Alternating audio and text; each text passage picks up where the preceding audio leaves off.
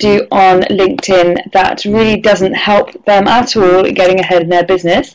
We're going to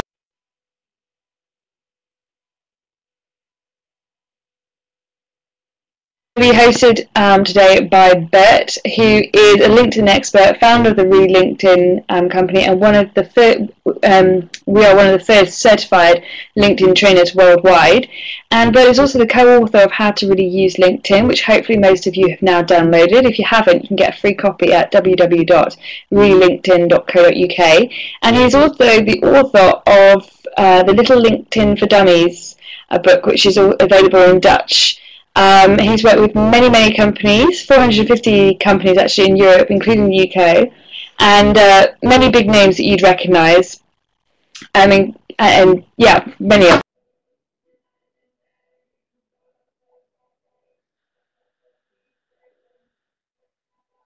All right. Thank you, Naomi, for the lovely introduction. So what's on the agenda today? We'll talk about LinkedIn, as LinkedIn is business, and as you can see on the slide, serious business. A lot of people are mistaking LinkedIn just for an online social media, and it's much more than that. So we'll briefly touch base on that. We'll talk about the biggest mistake people make on LinkedIn. We'll talk about some elements about your profile, mistakes people make on their profile. Of course, we don't have time to go through all of these, but just a number of things that I want to touch base on. Recommendation flops, some examples of how people write recommendations, and of course, endorsements are in there as well. What you can do to improve that. We'll talk about common email mistakes. If you don't know what an email is, I'll explain you that later on as well. And then finally, we'll wrap it up with some account and settings where you can have an idea of what you can do to go on. So once more, welcome at this webinar on how to really use LinkedIn, and let's get rid of the LinkedIn bloopers. It's the 4th of July, American USA Independence Day, and we'll get rid of the bloopers today on LinkedIn. That's our goal. So let's get started. And the first thing is, why using LinkedIn? Well, a number of elements are interesting to know. Is that LinkedIn has more than 225 million professional users. It's the biggest professional online network in the world. Of course, it's different than Facebook. Facebook's more on the personal side, sharing information, pictures, updates with your friends and families and other people, while LinkedIn is mainly used for business. To give you an idea, it took them 8 years to get into the 110 million and about 2 years to get to 225 million. That means 100% growth in less than 2 years. All right. Just to give you an idea, there are about 12 million UK users. That also means 10% growth in 4 months. Most of the people on this webinar are from the UK, so that's why I put these in. Of course, there's more available there. Why is LinkedIn serious business? Well, you don't have to take my word for it, but here is an example of a client that we trained, and in less than 2 weeks, they got a 500,000 pound client using our techniques. So if you are looking for new customers, if you're looking for new employees, LinkedIn is probably one of the best channels for you to find them. If you want to know how, of course, you can hire us, but this is not a webinar where we are selling stuff. So let's move on with the rest of the webinar. So the biggest mistake that a lot of people are making is that they are using LinkedIn as a passive billboard rather than as a tool. All right. So what you see is that a lot of people are getting invitations from people in their network to join LinkedIn. What happens is that after a while, they get on LinkedIn. They say, well, it seems to be something important. And so what they do is they sign up an account on LinkedIn. They set aside some time to say yes to a number of invitations they're getting, and they will set up a basic profile. And one of the things we will see is that some people have a basic profile and left it just there. And they're just using LinkedIn as a billboard, and not a very good one, as I will show you some funny examples later on, and also some serious examples, I must say. Now, what we are trying to do is show you how you can use LinkedIn as a proactive tool, and a proactive tool where it is really important that what is going on LinkedIn is that you can use as a tool to find the people you'll be looking for, whether it be new clients, new employees, investors, maybe experts, maybe some other people, sharing expertise with other people. That's why you can use LinkedIn as a tool and a platform for it. All right.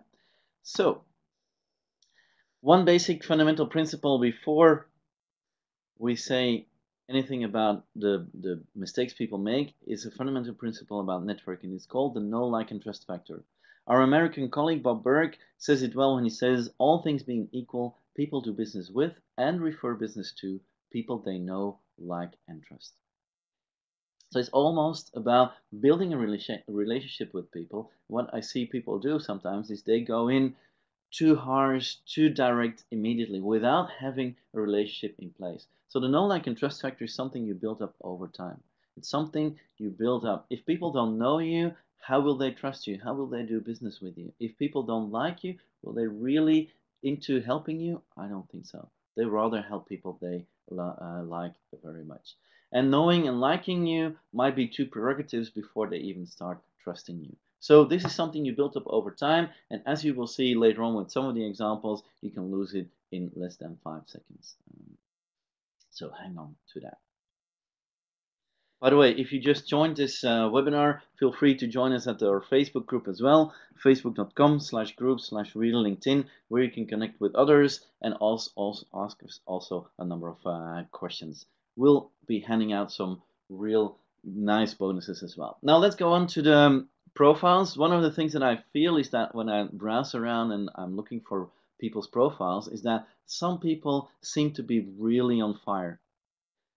Oops, here is an example, Mark Anthony Rhodes, and as you can see, he is on fire on this profile picture. It's not a good example of what I feel like is really a professional image, but hey, some people are in there taking a bath, and that's where they are, showing off online. All right, that's probably not the best way to show who you are, but there are some divine interventions as well. Here is Tanya, and as you can see, she has a really beautiful aura. I'm not sure if that's the way she wants to be noticed. Some people think they're in the monkey business. Well, Michael seems to be right there. It seems like it's better not to mess with him because this monkey has a gun in his hand. All right. So these are 4 examples of people live on LinkedIn today, how they are using their picture profile, their profile picture to show who they are, what they are doing. Not really good examples. Of course, we can laugh at it, but how difficult is it really to make a picture? Now, for this person, Kathleen, I'm not so sure if a 4-year-old can take a picture, but she's in a way, maybe it's on purpose. I don't know. Some people say I don't want to put a picture, just a yellow square there. Well, I don't know what is really going on within his mind. He's a talent acquisition manager. Sarah, I'm not sure what Sarah is trying to get across here, but it's definitely our kids, or maybe some superhero, as you can see here, the little guy on the right.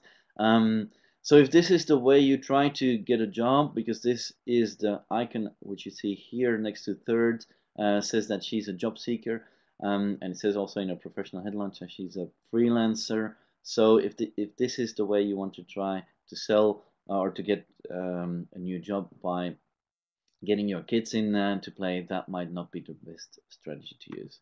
Now here's another guy, Jeremy Salman. I don't even know what kind of animal this is, but it's probably not the best way to introduce yourself if you're a creative director or a partner. It might be that it's useful, but I don't find it very interesting to look at these kinds of pictures. I'm not sure about you. Yeah, it is probably an anteater. You're right, Andy, and you. By the way, what do you find about these pictures? Let's hear in the chat. What is going on here is you see a number of pictures of people's profiles. I have another set of people's profile. I'm not sure what year this picture was taken, but it looks like it was back in the 70s, before LinkedIn was even around. So I find it very interesting. Also notice that he has some acronyms next to his name: PMP, SCPM, ITIL, CSM, definitely an IT guy. Now this guy is really back into the 70s. He's another recruiter. I'm not sure what he tries to get across. Thumbs up, of course, on this picture. but it's really really funny if you know browse around in this. By the way, there's more people stuck in the 70s. How about this guy, Craig Morris, senior manager product, pricing and claims, lenders, mortgage insurance at BT Financial Group. Have a whiskey, have a drink on me. He looks a bit like Inspector Columbo. Do you remember from the from television show back in the 80s? And again, it's all about first impressions. And is this the way you want to present yourself? Is this the way you want to look professional and at your best? I know that some people have a great sense of humor. Don't get me wrong. I also like that, but this might be just pushing it too much. Another one is Pat Cross. I chose her because this is definitely a picture from way back, and I'm really curious how she would look like today. Now, again, this is from experience that I meet a lot of people, and what I do before I go to an event or to an, let's say, a conference is that I look up other participants who are going as well. And so what happens is that sometimes I meet people and I'm really looking at them and they look familiar, but there's something wrong with them. And then I figure out, hi, hang on, this is what happened. I looked you up on LinkedIn and you sent your mother or your father to this event, didn't you? And then people start laughing. They confess that their picture is really old, and their picture is about 20, 30, sometimes 40 years ago. And then, yeah, it really, it's making a mess of first impressions, isn't it? So, how to make a good profile picture? Well, this is an example of one of our clients, Anne-Catherine Zoller. She works at ING, one of the major banks, and you will see that her picture is really clear. She's smiling a little bit. It's a first impression. It's a professional look and feel when you look at it. Here's another one. Rob Brown is a colleague of ours, also a professional speaker, and you can see nice suit, smiling a little bit, and this is how, when you meet him in person, this is how it really looks like. Now, some people say, hey, there might be a number of things that you can do to optimize your pictures. Yes, you can. And some people say, hey, I also would like to bring into this our branding. Well, yes, you can. And here's an example of John. John Muir works at LinkedIn, as you can see in the picture, and he's still in there. You can see the smile. Not so sure if the scarf is a good idea, but hey, it's his profile picture.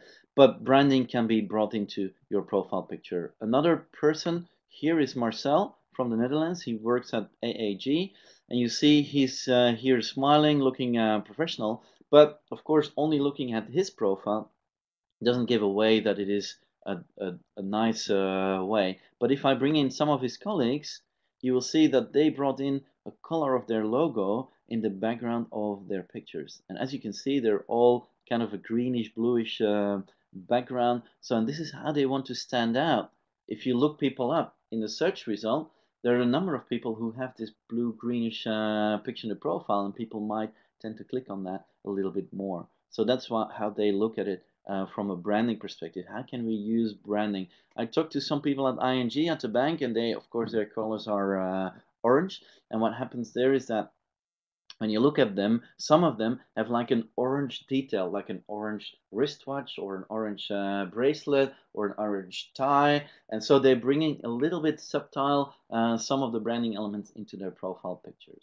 Okay, so this is examples of how to do it. Again, here are some tips, 5 tips to wrap it up, sum it up. Make sure it's a professional picture. Leave out the drinks, leave out the vacation, the beach. The other day I had someone who had a picture of the sea. Well, it's nice. Does that mean you are empty-headed, or what is going on really, right? Make it a hot shot. Sorry, not a hot shot, a head shot better. Not from your desk, not just your feet, not just the full body, just your headshot will do, all right? And it doesn't hurt to smile a little bit. Sometimes when I cruise around, especially in the UK, especially in the Netherlands, sometimes it looks like half of the people on LinkedIn just escaped from prison, right? If you look at their pictures, it's like the name tag or the number tag just was cut off out of their pictures. It's really, you're scaring away people. So don't do that. Smile a little bit, relax in front of the camera, and make sure that you are in showing your best part of your face. All right. The background should be neutral or maybe branded, but again, if you bringing a brand, make it a little bit on the back end side, maybe on the corner of the image. The examples that I showed you give you a first impression of how to do it. And of course, make it an up-to-date picture. People should recognize you. When people check you out online, and believe me, people do that more and more these days, you want to be recognized, all right? Make sure that they are there. By the way, if you have any questions, show them in the chat function here or on Facebook, and we'll get a number of questions live answered here. So, Kathy, your question about smiling with teeth or no teeth, well, it's important to have teeth when you smile, but I would say yes, even if you have dark colored teeth, it might be an interesting way to smile a little bit. If you're afraid that a number of holes in your teeth will show up, then don't use a smile with your teeth viewable, all right? Let's move on. So the next part is what's in the name, all right? A number of people, I don't know what's in their head, but what they do is they set up a profile with the name of the company. O7 Antalya Villas Real Estate, Turkey, UK. Antalya is definitely a city in Turkey, so this is not even allowed by LinkedIn. And there's a number of people out there who just create a profile based on their company, not even on as a person. That goes against LinkedIn rules and policies, all right? This is an account that is bound to be closed down. One of the things that a lot of people don't know is that LinkedIn has a team inside that goes and visits all the profiles. Now, it takes them a while to go through 225 million accounts, but believe me, they are there and they will, at least suspend this profile and then will probably delete the profile after all because they see it's against LinkedIn's policy. All right. Why is it against LinkedIn's policy? Well, you can only set up a personal account, of course. One of the things you can do with LinkedIn is you can create a company page as well, but you start with a personal profile always. LinkedIn is a platform for persons. Unlike Facebook, I'm not sure how familiar you are with Facebook, but on Facebook you will find pets. You'll find cats and dogs and horses and even other animals. I haven't checked for the anteaters, but definitely there's a number of animals on Facebook. Now, it doesn't stop there. Also, aliens are on Facebook, but not on LinkedIn, all right? LinkedIn is for professional use, and one of the elements in their policy is that you can set up a profile based on your person, all right? What happens if a client has gone and done this? Do we close the account and start again? Yes, that's one of the things you can do. Is if a client has done this, close down the account. If you don't, well, it's just a matter of time. LinkedIn will do it. For you. All right. One better way is to replace that by a person's name. Excuse me, and create a professional company page based on that personal profile. That's one way to do it. All right. Cool. Other examples.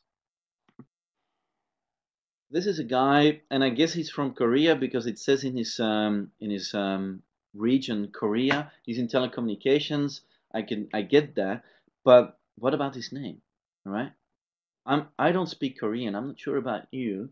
I'm not sure if this guy wants to be found, by the way. And look at the number of his connections. He has 0 connections. So I get that. People don't get me wrong here. Of course I give a lot of examples which are negative, but the goal is to make it better for everyone. All right, you get that obviously. So what I see here is that there's a guy from SK Telecom in Korea with his name in Korean, which is fine. But what I would do is I would also put it in, let's say, for the rest of the world, readable characters. Of course, if his goal is to remain only in Korea, then it's perfect to have it in Korea. Again, don't get me wrong here, but it might be easier to connect with friends from all over the world to have his name written with the regular alphabet as well. All right. So this is a number of people where you can see that they got something wrong in their name. Now, this is a guy, Erwin Dupont, who's an engineer. And what he did is a classic mistake. He put his last name in the first name field and his first name, Erwin, in the last name field. Now, Of course, this is a guy who's, again, looking for a job. As you can see here, the briefcase indicates that he's a job seeker. What happens now is that he's not going to be found very easily, because if people type in his name in the advanced search, then he won't be found, all right? Because his first name is in last name field and his first name is in last name field. So that's ridiculous, okay? And I know how it happens. It's because people, when they don't have time, they do it in a, in a jiffy, try to make it fast and efficient, and then they misread one of the field names, and there you go, all right? You wouldn't believe how many people that I meet who are misspelling their own names. Okay, this doesn't even count as a misspelling. All right, even people who can't write their own names. Is this a person you want to do business with? Is this a person you want to hire? I don't think so. All right. So if you misspell your own name, if you don't use the name fields correctly, how in hell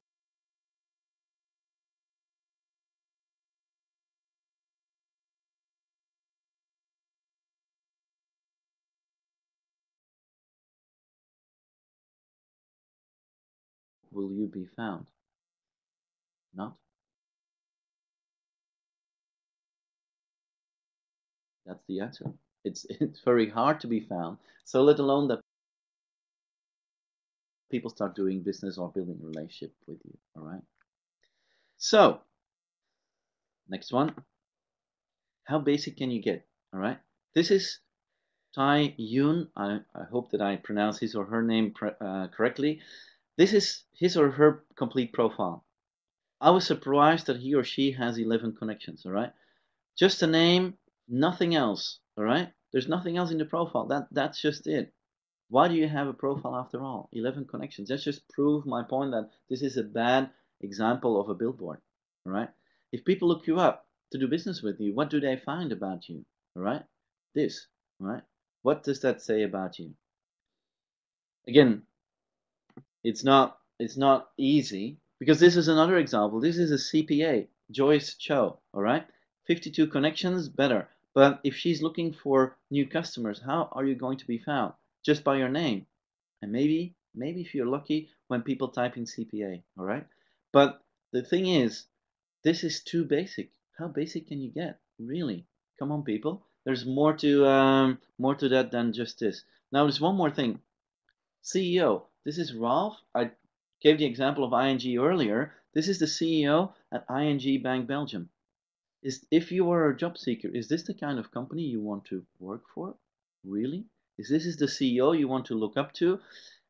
He has an empty profile. I agree he has almost 200 connections, but no picture there, nothing on his background. It just says that he's a CEO and that's it, all right? So it's really funny to see how people are looking at it, all right? Now the good news is that this CEO at least has a LinkedIn profile, all right? Not a good one, but what is that if you don't have the CEO of Barclays Bank doesn't have a profile. The CEO of a couple of other banks in the UK don't have a profile.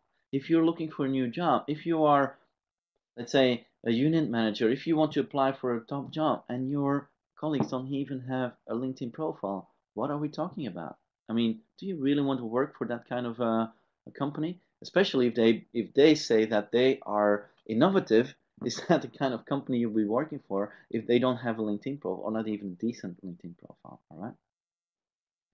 What about people who use lowercase style choice? Do you think in this arena that works or just reflects badly? Well, there's a discussion going on about everything in lowercase, capitals, or everything in capitals. What I like the most is that the first capital for the first part of your, let's say, for every part of your name, every part with capitals, or the way it is written. All right, you will see later on some examples of people's name with lower cases because it's the official way it is written. What I don't like is that people are abusing the name field with adding a lot of other stuff. I showed you the example of the IT guy earlier on from the 70s where he put in PMP and ITIL. You just don't do that. It's again against the LinkedIn's policy, user policy, okay? That you're not allowed. Some people put in their email address or their phone number. It's allowed against the law, well, against the policy at least of LinkedIn.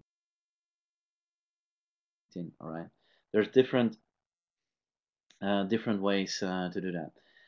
Andy, you believe that the CEO of Barclays has his own network sorted out with it without LinkedIn? I guess so. But it's also about being a leader within your organization. It's people look up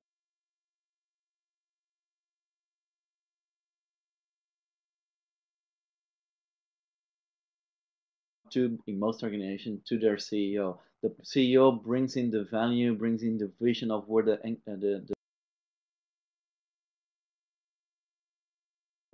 let's say the organization is going to. What happens a lot is that when journalists or when the media do an interview with your CEO, they would put on the websites, on the blogs, on the whatever it is mentioned online, they would put a link to that person's LinkedIn profile. All right.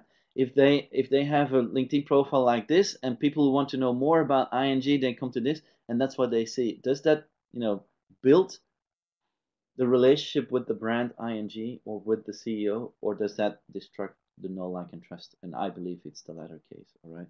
So that's where I feel like you can do such a better job by creating a better profile than just a basic one. Now let's go down to the summary. This is a summary of a guy who is very ambitious, as you can read. It might be too small to read it on your screen, but it says I'm an ambitious all-round SEO guy, and so he goes on and on and on. This is just a summary.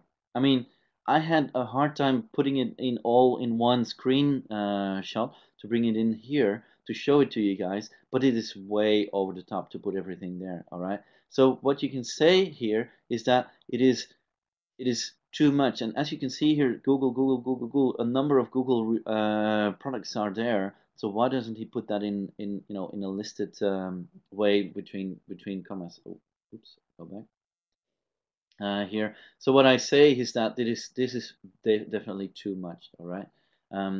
Who is going to read this? This is, let's say, a nice tryout for people who want to score higher in Google and hopefully also in LinkedIn. Now, guess what? When LinkedIn and Google find out, they will punish you and you will get lower in the search results. So don't do that. Okay, it's not cool to do that.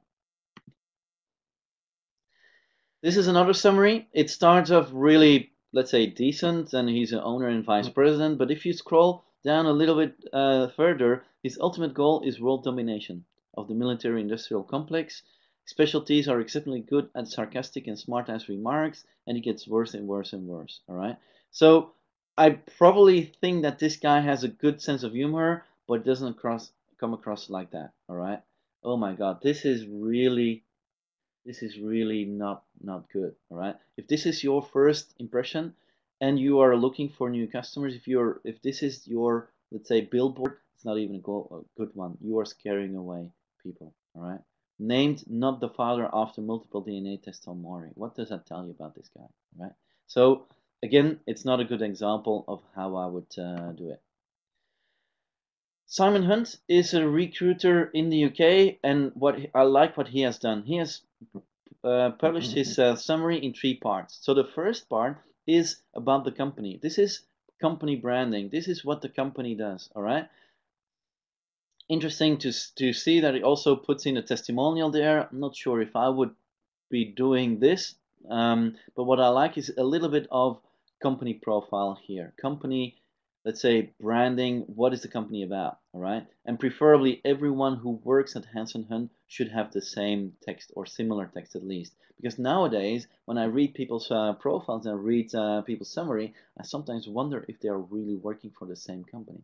Some people are really having contradictory texts there. I go like, hang on, yeah, it is the same brand, but do they really work for the same company? So it's really confusing. So please make it so that it is branded and all the same for most of the people within your company. The second part here is, what is his role? What does he do? So now I know that I learned that he's the MD and one of the founders of the company. And what he's doing is in setting up a number of partners who are developing new technology, etc., etc. So this is really good. He shares what he's doing. So I know now for what I can get in touch with him. All right.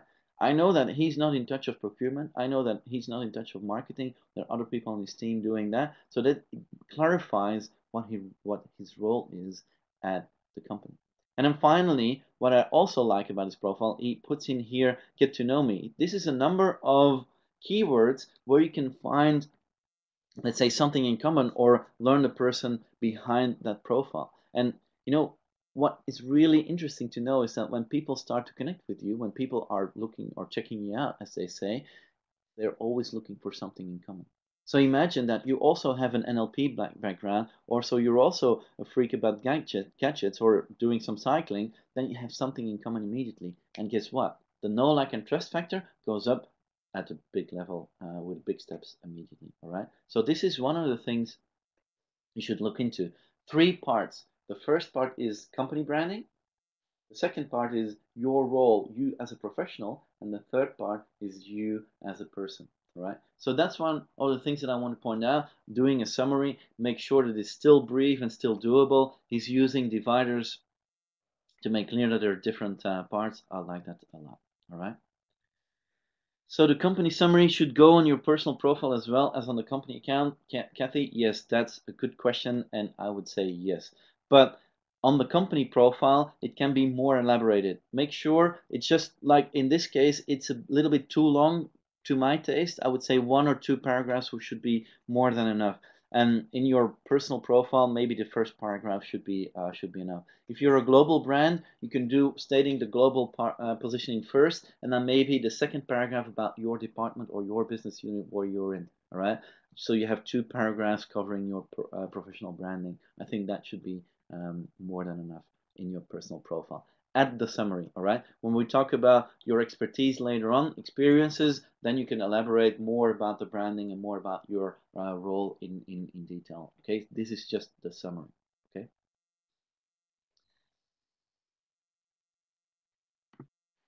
Recommendations. A lot of people are giving recommendations to each other, and sometimes it goes back and forward, okay? But this is a particular, let's say, recommendation that made me laugh. Someone who said can add up and makes a poor cup of tea. Good, not great in bed though. I'm not sure if that was meant to be published on his profile, but there he did it. All right. It goes way back. It was published in 2010. But the funny thing is this how you really would recommend people on a professional platform? I don't think that is really, really good. All right. Besides the fact that I'm not a big fan of recommendations because most people are using recommendations in a vague way. Here's another example. Let me share that with you. I've had the misfortune of working with Dave for the last 3 months. I honestly have no idea why he was hired. He's a massive pikey, he lies, he's lazy, he steals, promiscuous in an offensive way, he wears pajamas in the office, etc., etc., etc. So it goes on and on and on. I'm not sure why Dave would put that on his profile, but it's there and people can read about this. Is this a big joke? I don't know, but this is really, if I would be hiring Dave as a recruiter, then I would be thinking twice before actually getting in touch with him. All right. So that's one of the things. I saw there's a question about languages. Yes, LinkedIn can allow you to have your profile in different languages. By the way, it's something I encourage, to have your profile within the languages, of course, that you speak, but also where your target audience is speaking in. All right. So, for example, my profile is in English and in Dutch. I do speak 5 languages, but I do believe that I want to focus only on Dutch and English as my, let's say, languages that I do business in.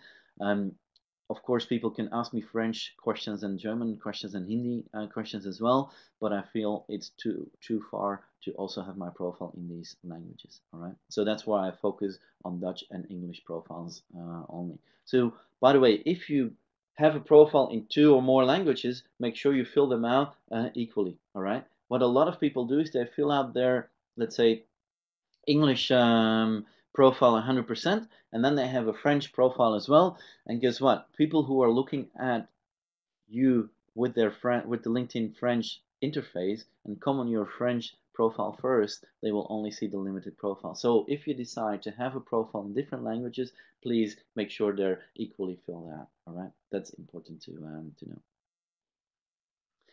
All right, so this is another recommendation that I don't like, and as you can see, very funny. Here's an example of a recommendation that I feel is more to the point, where it is about his aptitude for aesthetics. He listens, he pays close attention, he takes that into his design, and he's apparently really experienced with a number of products within the design world, or what a lot of designers are using. So this for me is more or less a recommendation that could work. If you do a recommendation, for example, on a sales guy or a project manager, what I would do is I would make it very concrete. All right, I hired Steve the last 3 years, and he's a wonderful project manager. He not only is a people manager, he listens to everyone in his team, but he consistently over delivers. He saved us more than £100,000 a year. He delivered the projects in 90 to 95% of the time schedule that was agreed upon with the customers. These are tangible results. Name figures, name numbers, make sure that you clarify the details if you have clearance, of course, to share them. But if you do, these are the things that we're looking for in recommendations. All right. Now, when you say recommendation these days, a lot of people have questions about endorsements. I'm not so sure if I were be asked for, endorse any on viruses, if that is a skill that I, be looking forward to to people. Now, chances are tomorrow I'll be giving a training on LinkedIn for medical laboratory, that they will say, yeah, viruses is one of our key let's say experiences or expertises as well. But I'm not sure if that's something you want to go global with. All right, so this is an example. I have another one. Does Stephanie really have the skills of the expertise of doing dangerous drugs? I'm not sure if that's what you want to have on your profile. I'm sorry, don't get me wrong, but this is really hilarious. I mean, so this is the thing that people set up their own skills, but when you start endorsing people, as you can see here on the screen shot, and Karen has a question about that. It's asking you to endorse people for. Yes, I can type in here any other expertise for Stephanie if I want to. So if I say she's really a star at African dance, I can start typing here African dance, and it will be allocated to her skills and expertise set. Of course, it's up to Stephanie to decide whether she would be publishing that, yes or no, and she can manage all of the skills and expertise that she has in her profile. So it's up to Stephanie to make clear that she would like to have it public or not. All right. What happens a lot, of course, is that a number of these skills and expertise that you're, let's say, being endorsed for by other people, that they slip through the net. Okay, that they slip through. Now, it's really funny to see that endorsements, that people start endorsing you for skills that you don't knew that you had them in the first place. That's really, one of the things that I really find funny is that people suddenly come up with expertise that they say that you have, but I didn't know that I had them, and they appear on your LinkedIn profile. So make sure that if you are endorsing people, that you endorse them for the right skills and expertise. Okay.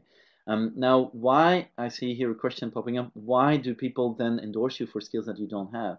Well, they think about reciprocating. So what they want is that you reciprocate them for the same or offer other skills that they have on their profile, so they look better. All right. So that's what they are doing it for. How many skills is a good number, John? That's a very fair question to ask. You can have up to 50 skills. There's no good, let's say, number to say, well, if you only have one or two or three, I would be doubting if you are really the right person for me to look for. Even in a sales, even in a hiring perspective, if you have like 20, 25, I would say that's what a lot of people have. If you look at the statistics on LinkedIn, people have on average 6 skills. So if you have more than 6, then you're fine. Again, it's not so much about communicating how good you are and what you're an expert in, but it's also about having the keywords in there on which you want to be found on. All right. One of the things that people mistake LinkedIn for is that they don't recognize how good the search engine is. All right, when people look you up, every keyword that you put in your profile, you'll be found on. All right. So if you don't put in the keywords, if you don't put any of your skills or any of your expertise is there, then you won't be found. And again, one of the things you can do from a company perspective is that if you are an engineering, let's say, organization full of engineers, one of the things you can do is you can ask all your engineers to add the skill engineering towards your their personal profiles, because one of the things that happens there is that what you can do is that you can see, hey, everyone within the company is an engineer or have skills in engineering, and guess what? LinkedIn makes an aggregate of all the skills within your company to put that on your company page. One of the things that I saw lately is one of the universities here in Belgium, that they have skill. One of the skills is Dutch and English, and that's because so many people speak those languages and have put that in their skills and expertise. Now there's a different element on your profile that says skills. Oh, sorry, says languages, where you can indicate what language. So you don't have to put them in skills and expertise anymore. So I'm not sure if that was a business university, by the way, if they want to be known for English and Dutch as their top skills. All right, so you better have other skills and expertise there. All right, let's move on with some others. Pole dancing. I'm sure that people have this as a profession, but also people have this as a hobby and put it on their profile. I'm not so sure what that would do with the know, like, and trust factor. If people see you're very professional and then they see 25 people endorse you for pole dancing. I'm not sure if that's what you want on LinkedIn. So if you put out your skills and expertise there, make sure that the taglines or the elements that are there, that these are the things that you want to be endorsed for. Okay. InMails. Let's talk about InMails. One of the things that you see with InMails is that a lot of people are sending them with, let's say, without an invitation actually to connect with you, and they start doing some sales straight away. So this is an example that Michael Haupt, one of our team members, has received, where the guy Nitin really dives in straight away, going for his business, explaining how good they are, bragging about their groups, and you know how easy it is for them to find and to do business with you. Is this really how you want to connect with people? I don't think so. All right. This is, for me, a wasted email. This is almost spamming people. So don't do that. All right. It's not a good example of. Now, some people get their tricks up and running, and what they do is they try to lure you in to go to another platform. So here's an idea of Cham Tao Soon. He says, well, this is me, and I've sent you a message or on a private email. And what happens is when you dive up, when you dig in and you find that message, it's a spam message. It's about they try to scam you with, you know, they have like $100 million sitting in an account and they don't know how to deal with that, and they try to get you to claim it so that you get a million or 2 million or 5 million from it, and it's just a scam. And this is what is now becoming on LinkedIn a practice for some people. They try to get you into that. So don't fall for that. What is a better way? This is an email that I received from Tara. She couldn't make it at my speech a couple of weeks ago at the Professional Speakers Association because she was on a business trip. So she briefly explains what it is that she does, but then she says, I would love to connect with you, and we have someone in common which she knows, and she said that, so she is informed, okay? She's informed that she couldn't make it, that I was doing a speech, that I would share my slides there. She talked to someone we both have in common. That's already building the know, like, and trust.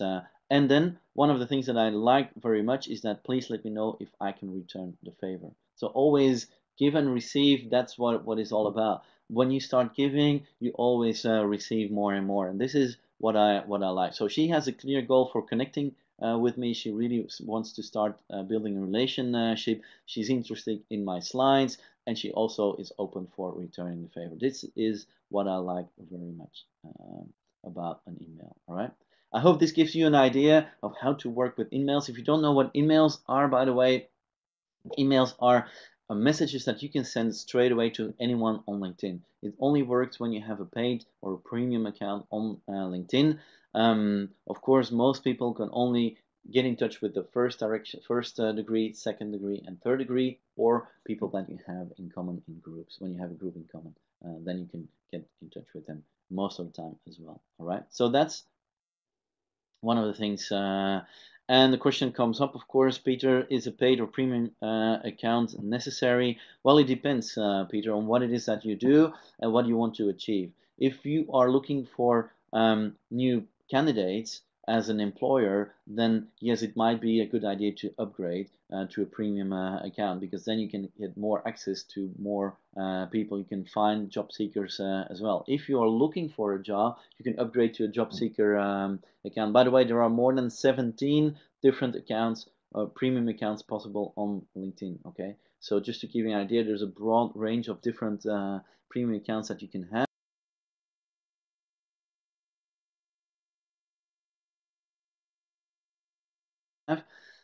Again, I'm not trying to sell you anything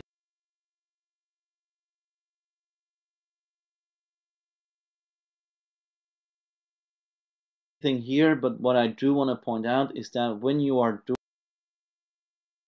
doing 80% at least of what we have written in our book, How to Really Use LinkedIn, then it might be time to upgrade and to find extra functionalities that make sense to you. For example, if you're doing a search, you can only read the first 100 profiles of your search results. If you have a paid account, you can go up to 300, 500, 700, 900, or even more. Of course, what you could do is you can fine-tune your search more, so you can break it up. For example, if you're searching for someone in the UK, you can also search for someone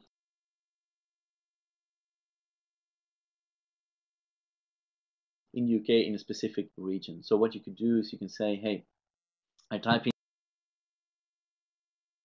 the postal code WC1, and I want to find people within a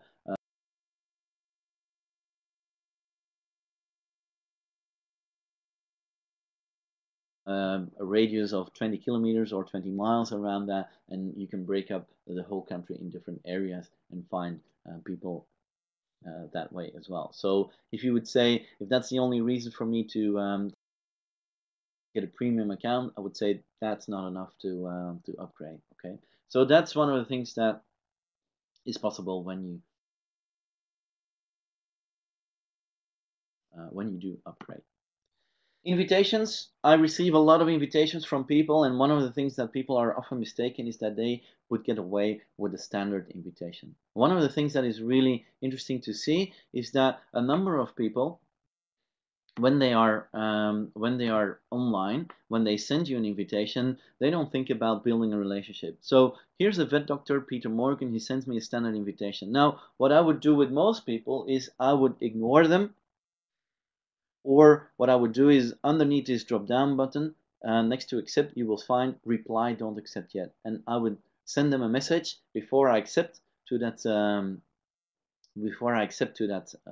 invitation to ask why he would like to connect with me. Because you see, on my profile, people who read my profile, they will see that I have some rules in place where I don't connect with everyone. Okay, and so one of the rules is that people, when they send me a standard invitation, that I incline to say no. And why is that? Well, the reason is very simple.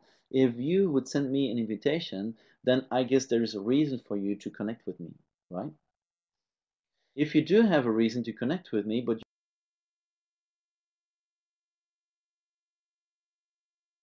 you don't put in the time to add a personal note to it, then I wonder why I would be putting in some time to connect with you. If you don't do it, well, why should I do it, right? Now, some people are unaware of it. Some people are using the mobile platforms on iPad or on iPhone or other platform where unfortunately you can only send a standard message. All right, then you might get away with it. But most of the time, I would reply and say, "Hey, sorry.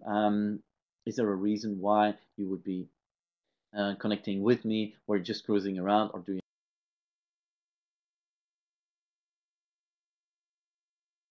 have a particular reason?" As you can read on my profile, only connect with people that I've met or I've spoken to or have a specific goal for connecting with me. And then I get a number of responses. Sometimes no response, and I'm glad I didn't say yes, because then I have to remove them from my network again. Sometimes I get a response saying, oh, sorry, I didn't know that it's better to add a personal message to it. And from then on, I've educated people doing that, so they're not scaring away some other people that they want to be connected with. Or people do have a certain question. Yes, I want to hire you as a speaker or a trainer, or yes, I have this particular question about LinkedIn, and so on and so on. So that's an idea for you to work with. Now there's another one here, Chase, who sent me an invitation with a proposal to start talking about maybe doing something together. All right, so that's the reason in his invitation right there. And here's another one. Someone who connected with me after a session that I gave last week at the PSA, and they want to, they're putting things in practice, and they want to connect with me, and then of course I would accept them straight away. Okay, so these are the things that I would deal with invitations in a certain way. Now, also we'll talk about settings before we wrap up this session. By the way, you know that on our Facebook group, you can have more discussions and more questions asked. Of course, you can also connect with us on LinkedIn, in LinkedIn groups. One of the things I want to point out is the settings here. Oh, by the way, if you do have a question, Naomi is there, Mike Clark is there, Michael Haupt is there to help you with it. If you have a commercial question, please talk to Naomi.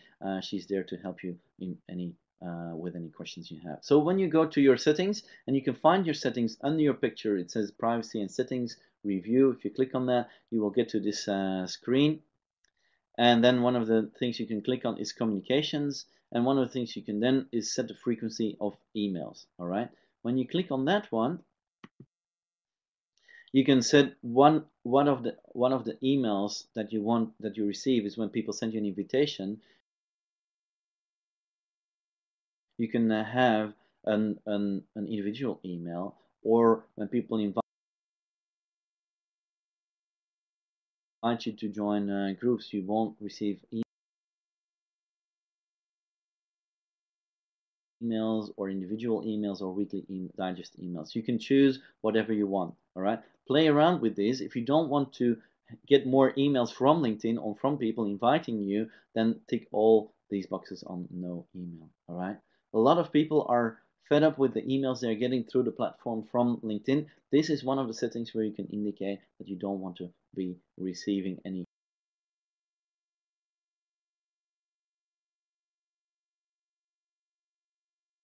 emails from people that are looking at you or doing something or want something from you. All right. Another one is group invitations.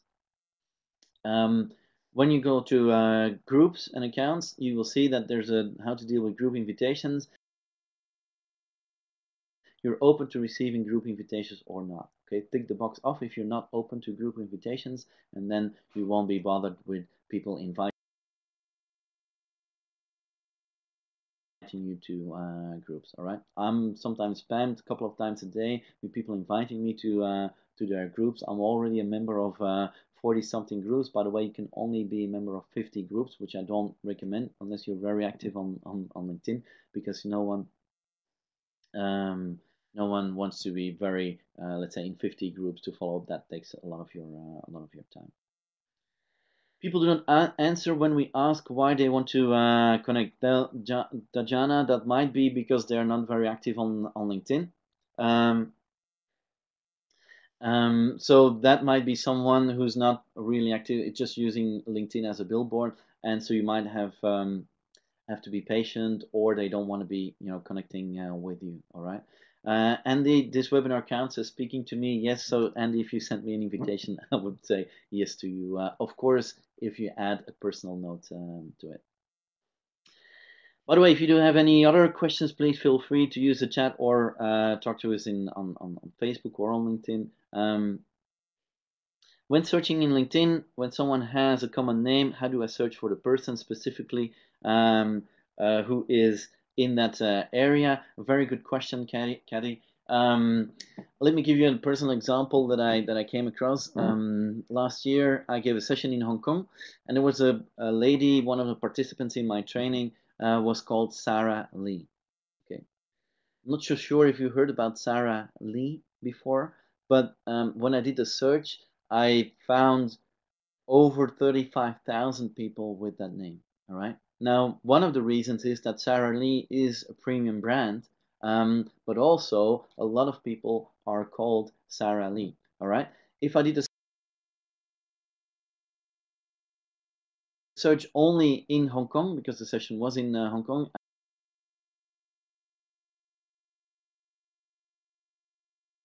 I found 96 people with the same name, Sarah Lee. She didn't have an indication of the company she was working for. She didn't have